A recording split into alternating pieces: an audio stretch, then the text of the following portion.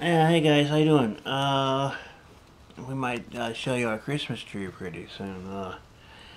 We finally got our hooks for hanging the ornaments, so, uh, you know, so we'll be able to get our Christmas tree up in time for February, maybe, and we can show you what we got. So be sure and check my channel later to get a load of our Christmas tree, or Valentine's Day tree, whatever. Anyway, yeah, I'm pretty tired. It's, near the end of the day for me, so here I am finally getting around to making video. I don't know what I'm going to talk about. Jeez. I don't want to talk about anything serious because, I'm so tired I probably wouldn't be able to follow my line of thought, so, let's see. I don't know, I could talk more about Roger, but he's really not that interesting. But he's very trashy, so so yeah, so it'd be kind of like a Jerry Springer edition today of my well, everything concerning Roger is a Jerry Springer special edition, because that guy, you might wonder, like, this guy was like such a disgusting weirdo. It's like, why were you hanging out with him? And I don't know, it's like, it was just like I don't know, I just didn't really know too many people, so, and I had a very small handful of people I kept in touch with after high school, I guess, and plus we both like drawing and, cartoons, so that must be it. But, I tell you more about some of the stuff about this guy, it's like, you're probably going to rightfully think, like, what a repulsive human being, and I would have to say, I would agree, he got on my nerves a lot. He used to get on my nerves a lot, and we were, constantly arguing about stuff. Plus, as I already told you, he wasn't terribly honest or trustworthy either. And anyway, so Roger, yeah, so he was like really weird. He was also like very devious, like sexually too. He seemed to have an obsession with like prepubescent girls, I seem to recall. Of course, the only reason I know all this stuff is because, like I told you, he was a chatterbox. He was constantly talking, never shut up. I mean, it was just, everyone used to joke about how the guy just couldn't shut up for 2 seconds, and it was true. He was constantly talking. So a person like that, isn't going to be able to, keep things to himself, even things that he really should keep to himself. Yeah, and, okay, this is gonna get into some, like, really bizarre stuff about this guy, Roger. See, he was adopted. He was put up for adoption, and he was adopted by some, well-to-do, family that lived in Toluca Lake, which is, like, really, I guess, swanky part of Burbank.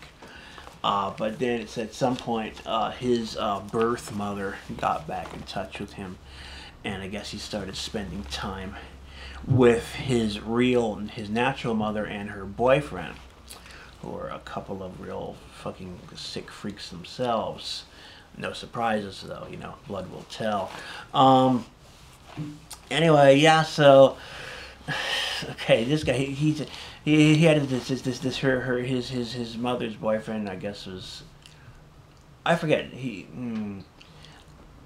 there's Tom, who I think might have actually been his real father. I'm not sure. He was like a hick, and he was like really abusive and stuff. He used to tell me stories about him. Maybe I'll touch on some of that later.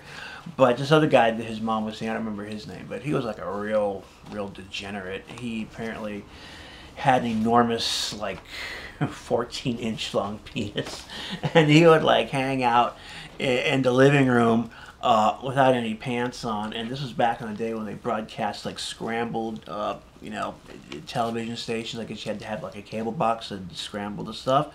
Of course, like, he was either too cheap or too poor to get a cable box, so he would like watch the squiggly scrambled station, the porn stuff, and like, sometimes it would like go into focus and show something for like, like a minute or something like that, and then he was like hurriedly start like beating off while the naked girl appeared up on the screen or something like that. And apparently he's like sit there and like actually just like watch this stuff and like sucking his own penis, which is pretty friggin' sick. But like one of the really sick things that things, I guess Roger, he wasn't raised by his birth mother, and so they got back in touch. So him and his birth mother and her her John Holmes boyfriend would like have like three-way sex. Pretty friggin' sick. I mean, but that was Roger. He was a real weirdo. I remember like he was actually having an affair with his brother Phil with his wife. I remember. I think I was over at their place one time, and I think they were trying to get something going with his wife. His brother wasn't there. His brother was off at work as usual. So I guess Roger was trying to like get something going with the three of us, being Roger, me, and his brother's wife. But it's just too weird for me, so I opted out of that. Yeah, I opted out of a lot of Roger's suggestions because he was a pretty sick person. Like, he would like talk about how he wanted to abduct some girl and take her up into the hills and rape her and stuff like that.